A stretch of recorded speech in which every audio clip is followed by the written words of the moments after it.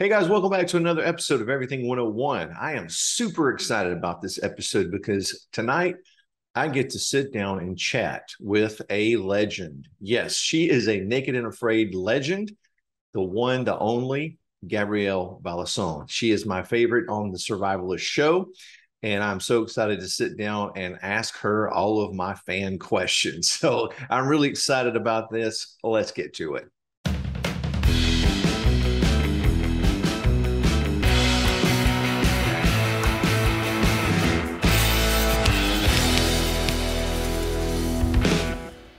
All right, well, guys, I am so honored to welcome Miss Gabrielle Balassone. Gabby, thank you so much for hanging out with me. This is amazing.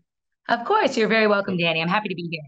I, Thank you, thank you. Mhm. So I'm a big fan of the show, and I, as I've told you, you're my favorite of all of them. So I talk to people. I'm gonna interview Gabrielle, and she's the best one out there. So this is pretty amazing. So That is so cool. I'm glad you feel that way. thank Have you. you watched it since the beginning? Yes. And I think I mentioned last week I got strep, so I binged. I just lay there and watched episodes for 2 days straight. So Uh-huh. yeah. Well, okay, so not you're not only just a survivalist, you're actually an attorney. That's correct. So, graduated from law school in 2018, Hmm. passed my bar, and so now I practice corporate law. I'm a general counsel, in-house general counsel for a defense contractor, a Hmm. 175 person company. So it's a pretty good gig. Yeah, awesome. So I was watching your live on Facebook, and I guess it's a little bit of a challenge to get off work sometimes, right? I guess. It's really difficult when they ask for these, like, 40 or 45 or 60-day challenges. It's Hmm. really difficult to leave work. Yeah, absolutely.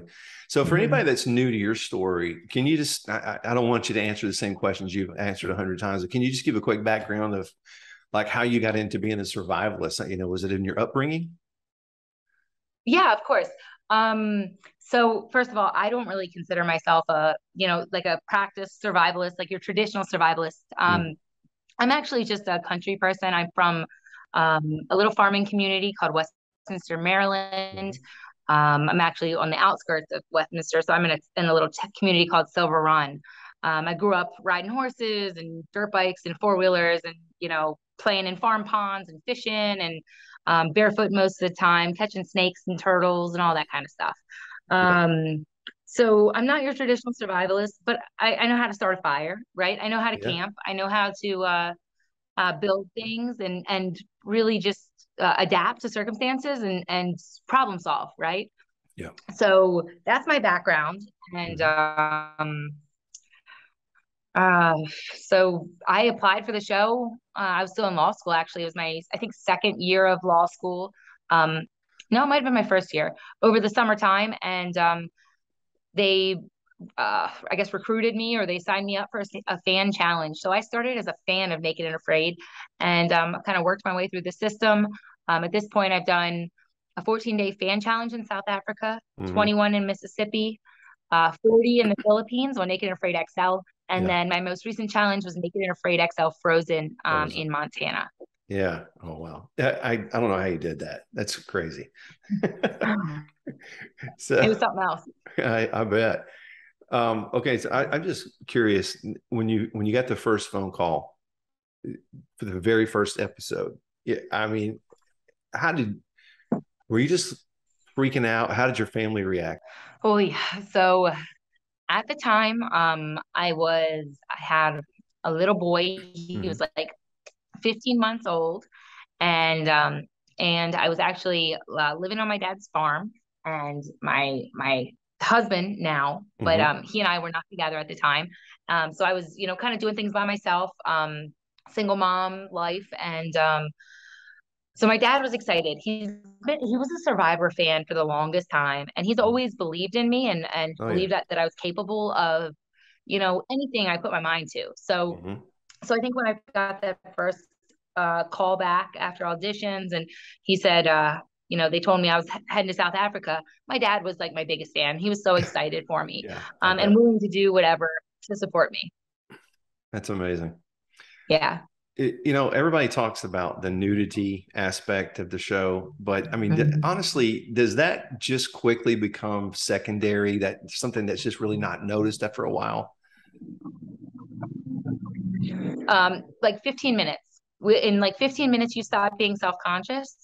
And it was really easy for me because I got out there. My first partner was just such a lovely guy that I had no qualms with being naked after a few minutes because your brain goes to, hey, the sun's going down. I need to build a shelter. I need to start a fire. I need to find water. Right. Um, and all these things have to happen in like the next 5 hours. So you forget it. Yeah, I bet. All right. So, I've always been curious, when you get out there, it's day 2 or 3 and the hunger, the thirst starts to set in. What are you physically feeling? I mean, is it nausea? Is it headache? Or is it all of the above? So it's interesting you ask this question. So it varies person to person.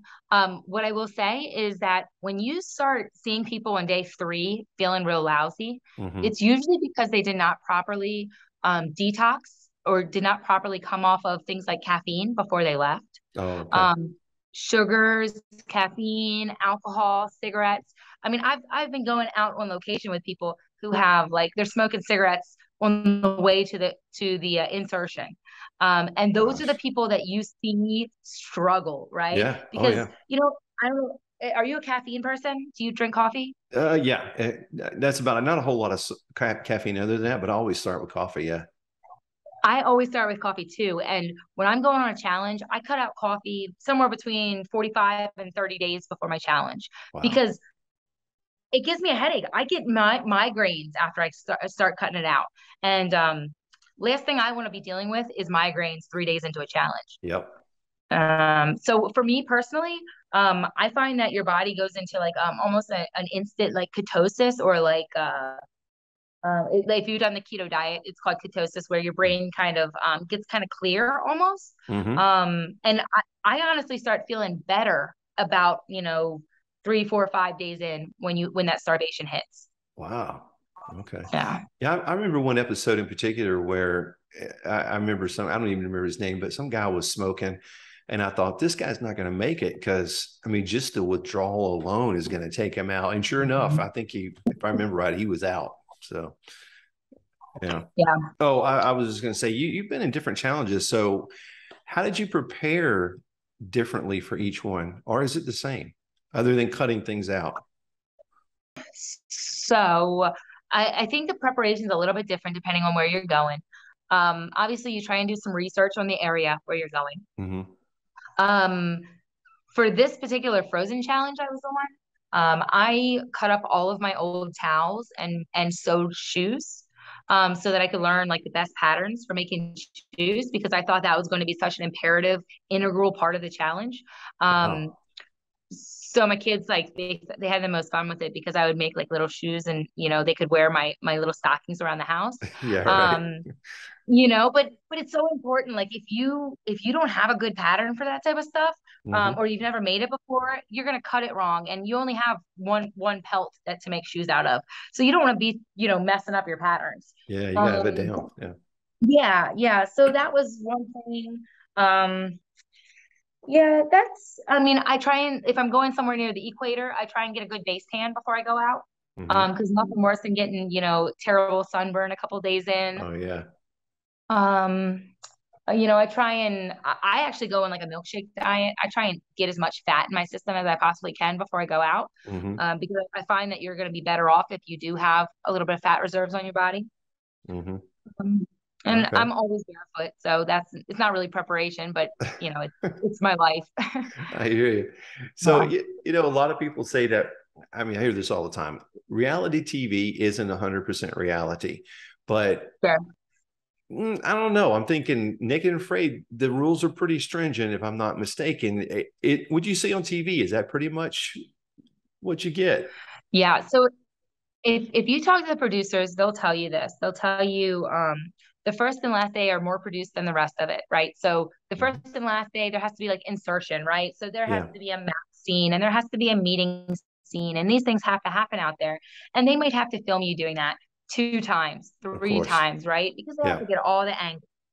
Um, but that's about as fake as it gets, right? So that's something where you have to go through the rigmarole. But the people that you're out there working with, the crew, they are documentary style producers. They want to see you in your rare form. They want to Mm-hmm. see it raw. They want to see how you're surviving without any intrusion, without any people intervening. So they're there to capture your experience just like a documentary would. Yeah. And that's what you're getting. I will Mm-hmm. say that you're not seeing the entirety of what's recorded out there. So obviously, especially on a big challenge where there's four different cameras, let's say like an XL, and there's a ton of footage, they have to pick and choose a storyline to stick with, right? Yeah, So, right. but they can't show things that aren't there, and it's real. Like they're not feeding us. I have people ask, "Are you really naked?" Yes, we're really naked. There's no clothes. Like it's as real, I think, as television can possibly be. Yeah. I just have to ask. I mean, is your I hope this isn't too personal, but people ask your spouse, has it been tough to accept the fact that you're out there and you're not wearing anything or with other people? I don't know. That might be tough for some spouses to deal with. So yeah, I mean, I know it's tough on some relationships. That's a well-known fact in the community. I will, especially if there's insecurities there. Yeah. I would say my husband was not very excited when I went on the first one, but at the time we were not together, Yeah. so he didn't have much choice in the matter. Yeah. And then by the time the second offer came around, he was like, well, you've already done it once, and he knows how important it is to me and how much I Right. enjoy the experience. Hmm. So I think that outweighs any apprehension that he might have. And he also knows, Danny, it's not about like the Kai says this often, but she Yeah. says the only people who don't like Naked and Afraid are people that have never seen it. So there's people that see the title and they're like, oh, naked, nudity, oh, it has Yeah. to be sexualized, but No. it's not. If you think about it, clothing is our first form of shelter, right? And Hmm. there are so many things you can do with that. You can take a pair of socks and catch a fish, right? So there's a lot, Yeah. there's a ton of things you can do. You can filter water, you can burn it, it can be Hmm. tinder. They don't want to give you that, first of all, a survival tool. They don't want to give you something to keep you warm. They want to see you in your most vulnerable form. And there's also a psychological aspect of having no clothes to rely on. Yeah. So I think he understands that the challenge is not sexualized and that you are naked, but that's strictly just a characteristic of the show. It has nothing to do with anything but survival. Right. Right. Definitely. So looking back on all your experiences, what has been your favorite place where you've done a challenge? Oh gosh, so both the Philippines and South Africa were just extraordinarily beautiful. This most recent one was right outside of Yellowstone. The Oh, producers of wow. the show scout locations all over the world, best places on the planet. They have the best job on the planet. Hmm. So honestly, I don't know that I can pick one. Yeah, I mean, I mean, Palawan, where I was in the Philippines, was rated the best island in the world by Travel and Leisure magazine in 2018. It is just gorgeous. Yeah. Wow. So, what are the best and worst things you've eaten during a challenge? Because I've seen some All right. pretty interesting things. Yeah, there's some gnarly stuff. One of like surprisingly best would be hermit crabs. Hmm. They are like the other lobster. Yeah. Box turtles are also very good, and viper was good. Green bananas were good. I had a lot of food out there that was fantastic. Oh, and there were these grapes in Mississippi. I don't know. They're like I don't know. They're like wild grapes. They were so delicious. Um, so sugary, but really good. Yeah. Worst thing, probably so I had a sea cucumber in the Philippines. Oh, That was terrible. And then also oh, I had another good one for you. Oh, when I was in Africa, I was eating frogs, but I was eating them whole and they were pretty yucky. oh, wow. Oh, I'm just totally curious. Is there anything in your, like, when you're home, your everyday life, is there anything you won't eat? Anything I won't eat, no. Now, like my kids will be eating something and their hot dog will roll off their plate into the dirt, and I'll tell them, hey, Speaking of, suck it up. that's awesome. Yeah. So, when you're on a challenge, do you have any contact with your family at all? I mean, do the producers help you keep in touch or anything? No, they don't keep you in touch. Um, I don't know if I'm allowed to speak to this, but there is one opportunity to receive a letter at some point in time. If you're on a very, very extended challenge. Okay. Only in the event you're on a very extended challenge. And I don't know if that's all the time, but I think that happens on certain extended challenges. And I Okay. think that news is out there. But in general, there's no contact. They won't tell you what the sports scores are. If the World Series is going on, they don't care. Or if presidential election season's going on, they're not going to tell you what happened. Wow. You find out when you get back. Wow. So okay, so you're meeting this person for the first time on the challenge. You've never met them before. I would think Mm-hmm. that though, once you get out there, does all sense of I don't know, you've already talked about the nudity aspect, but I mean, does all sense of modesty, just privacy, does it just go away? I mean, because I mean, let's say you have stomach problems, everybody knows it. Sure. Does it Yeah, just I mean, give up? there is like a so so this is funny. I think it probably is situational, but I find that there's still like a very politeness, like a Mhm. politeness that happens amongst polite people, right? So Yeah. if you're not somebody that typically like farts in front of a group, for example, Yeah. you're still not going to do that out there, right? And you do Hmm. your best to get outside the shelter, to bodily functions happen Yeah. outside the shelter elsewhere, things like that. So I don't think all modesty goes out the window. I think you try and maintain it to the best of your ability, but obviously you're in pretty close quarters a lot of times. Right. Right. So I'm not here to, bring up any names or anything like that, but do you, have you had partners that you have kind of found difficult, or is that something you can discuss? I don't want to, I'd like to say, I don't want to slander anybody because people like me watch the show. Sure. Yeah. So, anybody that you're going to be out there with for an extended period, you're going to have, quarrels with. Um, for the most part, I've gotten along great with my partners. Mhm.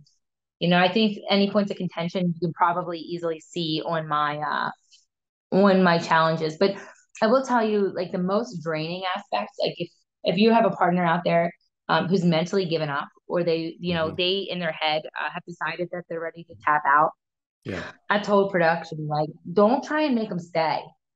Because all they're going to do is kind of be an emotional drain on you as their partner.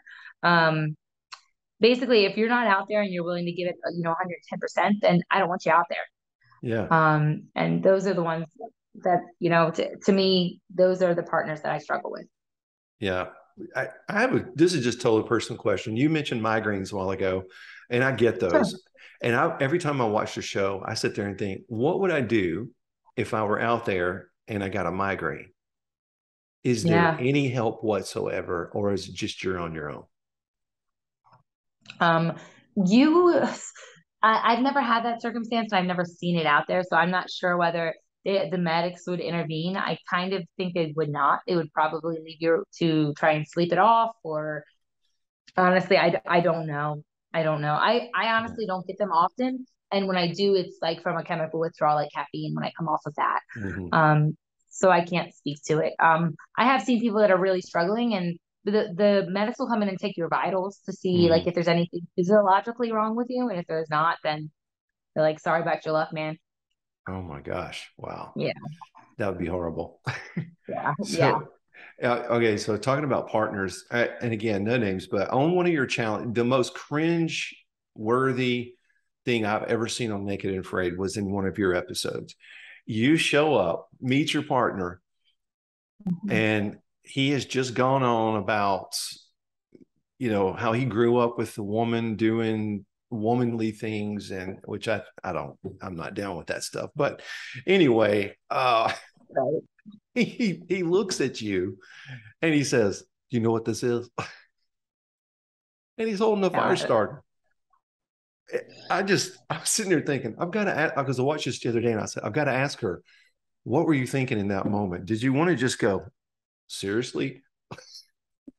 No, I didn't even know how to respond in that moment. And I think you could probably read my facial expression from that scene on my Yes. face because it was absolutely, I mean, really you have no business being out there if you've not started a fire with a fire starter, right? And besides that, I'd already spent 14 days, 9 of those by myself out in my Right. first challenge. And Exactly. proven that I could indeed start a fire. Um, and the best part is that I went on to be the person that started the fire in this location as well, right? I was Uh, laughing so hard. oh, it was funny. Yeah. Yeah, funny, not funny, I guess. Yeah. Right. Jeez. You keep up with Kai, I know, and Yes. because you guys are doing some things together. Who else do you keep up with? Any of the other survivalists? Yeah, so I'm actually really good friends with Riley as well.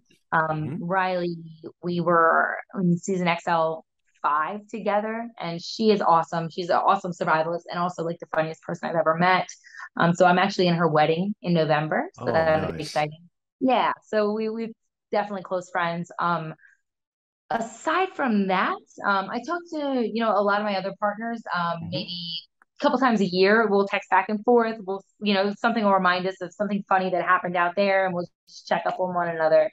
Yeah. Um, really love James Lewis, who is a partner of mine on XL5 as well. He Mhm. is, legitimately one of the nicest people out there. So, I do keep in touch with folks. I also love meeting new naked and afraid folks who, I've never actually been on a challenge with, but Mhm. it's still fun to meet them. Yeah. Yeah. So I'm a language geek. I'm actually a language teacher. So I'm Are just you? curious. Yeah. I'm curious. Do you speak any other languages or can you get I by? don't. Okay. I spoke French in high school. I think I went up to French 4. My husband is Hispanic though, and he's Spanish speaking. Spanish is his first language, so Nice. I understand a lot, Uh-huh. especially when I'm hanging out with his family. But I don't speak any. Right. Well, that's cool. I was What just curious because what is your language? I speak Spanish and French fluently, Mhm. and I'm conversant in Dutch. I'm not fluent, but I need to become fluent in Dutch. But That is so cool. thank you. Are you going to the Netherlands or where are you heading? Well, I'd love to go back to the Netherlands, but I don't know. I have so many other things going right now that I don't know when I'll get back. So I get that. yeah. Mhm. I know you probably can't tell me if anything is coming up on Naked and Afraid. My family is pretty big into the film industry here in Atlanta, so I know how you got to sign those papers. But Mhm. anything that you see maybe as a possibility in the horizon, are you open to new challenges? Like I told you, it's tough for me to get off for these long ones, but Yeah. I'm always willing to listen. Whenever a producer's calling, I pick up the phone because I'm willing to entertain ideas. Um, I've enjoyed getting to know this industry and being a part of this industry. I also love the messages I get, right, Mm-hmm. from young fans and female fans, and people in my community, yeah, little boys who are out in their creeks and just enjoying nature, and I love that aspect of it. So if an opportunity were to pop up later to do more survival television, I would absolutely do that. Nice, nice. Well, I wanted to see if I could end with giving you a speed round, 10 question about you personally, if that's okay. Yeah, let's do it. All right. Favorite food? Ooh, macaroni and cheese. Okay, I can't argue with that. Favorite drink? um, red wine. Favorite movie of all time?